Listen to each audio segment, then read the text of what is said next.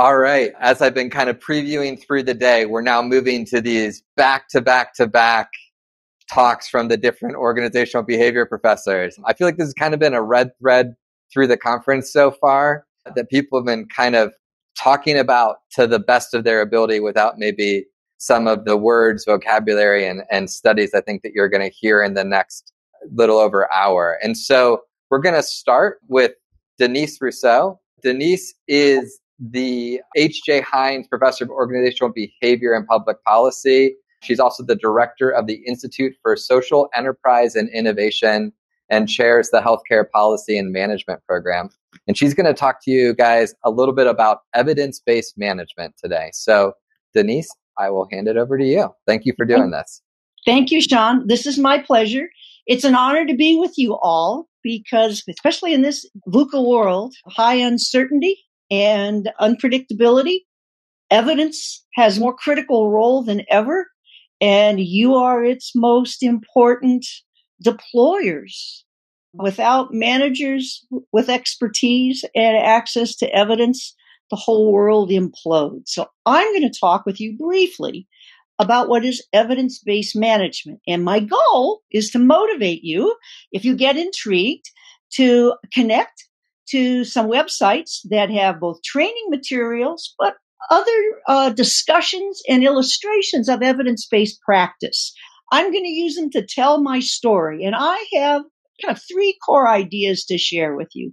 So first, here's my elevator pitch. Basically the idea is this. Since we have entrepreneurs on this call, the central premise of evidence-based management or evidence-based practice is this. Decisions should be made with the best available evidence from multiple sources, key idea, okay? But what's evidence? Evidence is information, it's facts and data that support or contradict a claim, an assumption, or a hypothesis. Information doesn't just exist in a data file. It has to be interpreted by a person who has a belief. Is business good or not so good? Is this a great opportunity or a likely dead end? That what if is the claim, the assumption, or the hypothesis. And the evidence is always, we think about it as, does it support or contradict our claim? Evidence can be lots of stuff.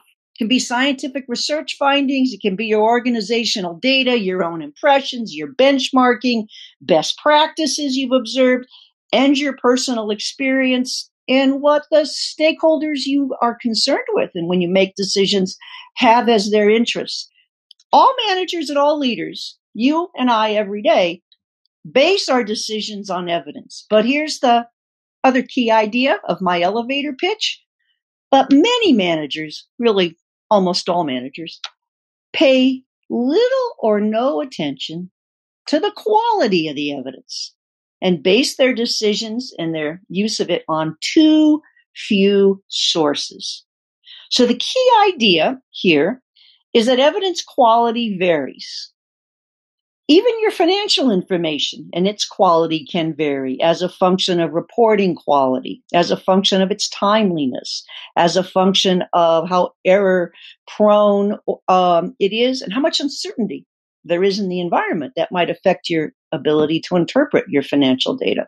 So quality of evidence varies, and we use too few sources. And one of the things that we've learned is that, especially as people are more senior in organizations, they're actually a little bit less interested in evidence. You go up to the senior ranks of companies, and people are less interested in more facts. They're less interested in talking with people with different opinions, and a little bit more confident that their insights and opinions are valid.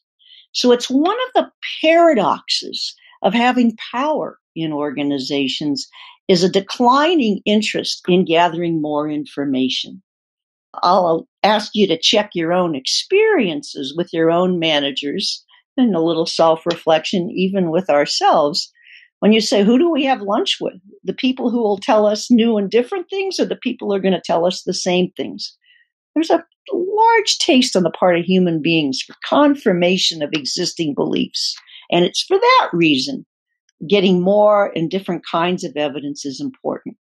So I'm going to give you an illustration of what evidence-based management, tapping multiple sources of evidence, what it looks like in the wild, okay?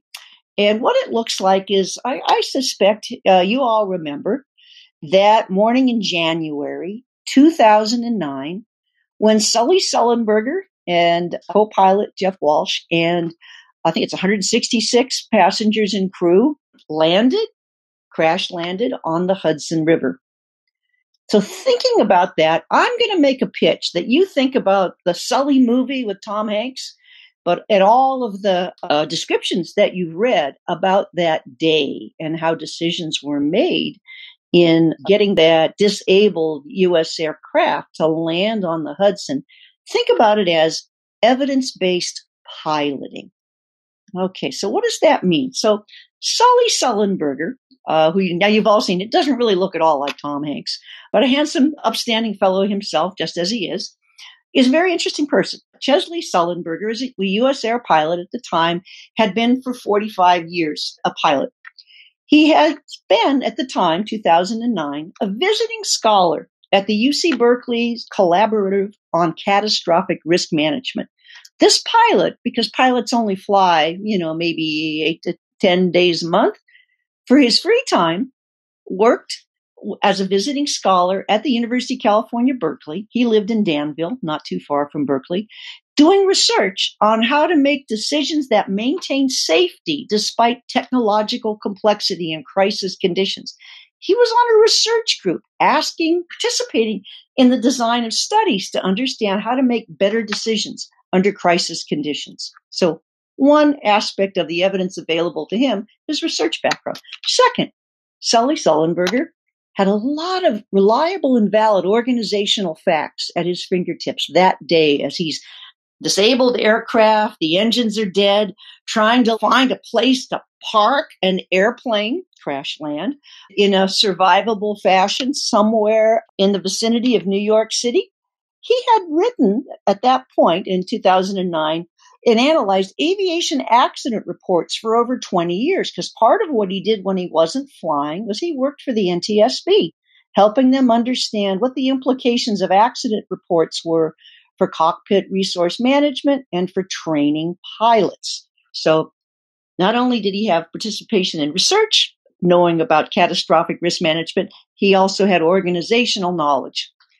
Third, Sullenberger himself had worked on his own professional judgment. Not only does he know the science, does he know organizational data related to safety, but his formal education was considerable. Sully is a graduate of the U.S. Air Force Academy. He holds master's degrees from Purdue in industrial psychology and the University of Northern Colorado. His professional judgment was honed by having studied decision practices so that he knew at what point to follow the checklist and at what point to open up, innovate, and scan the horizon to look for a safe locale to land.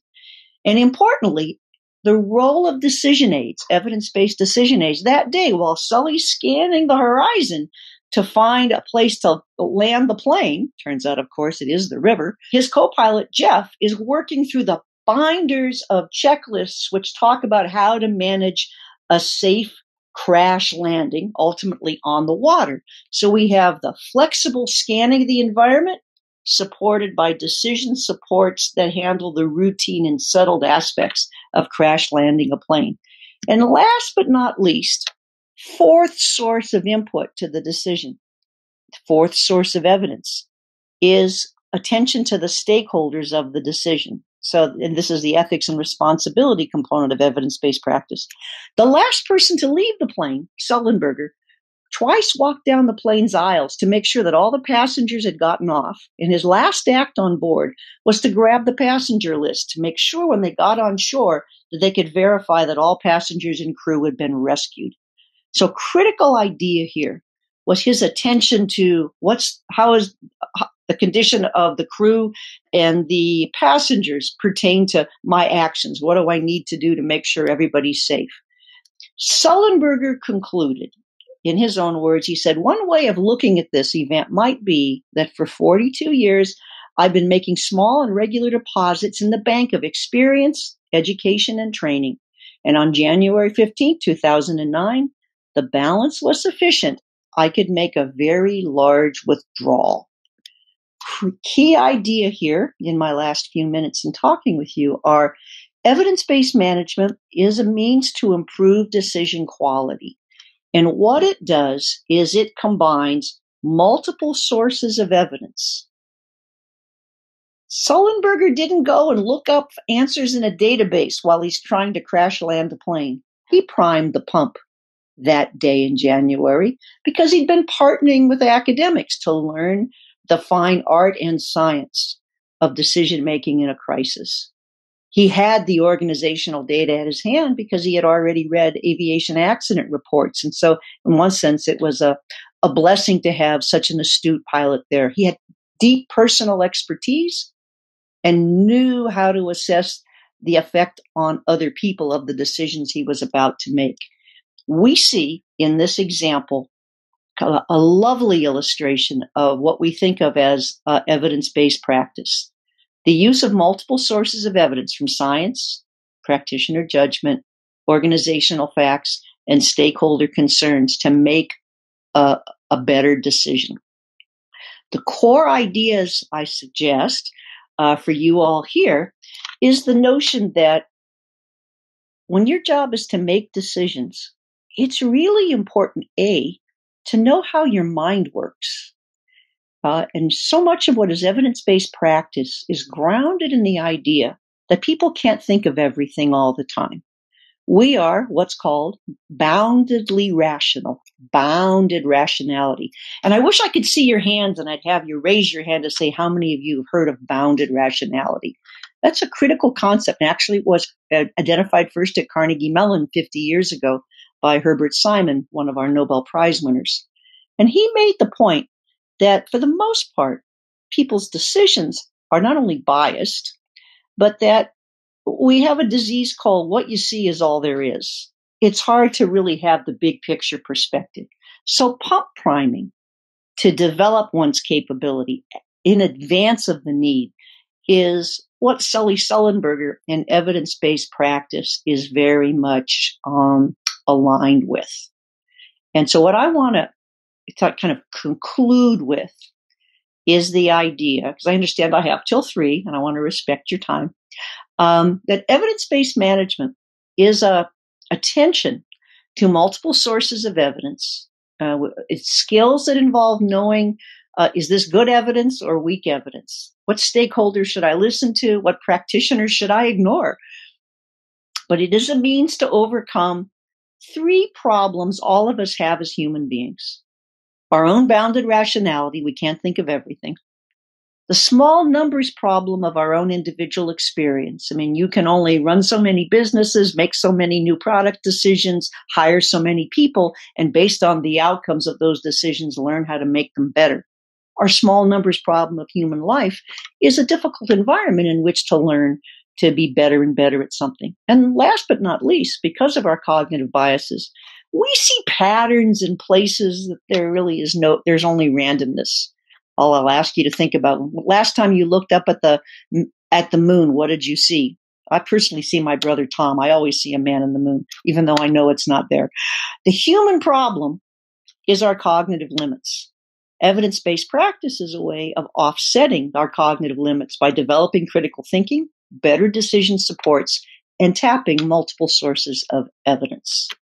And if you are interested in learning more about this, I'm going to direct your attention to offer you first the chance to talk with me because I would be delighted to. I am Denise at cmu.edu, but we also have a website for the Center for Evidence-Based Management that would give you access to training materials and other very interesting people talking about their own evidence-based practice. But the critical idea is better decisions by more sources of evidence vetted for quality. That was amazing. Thank you so much.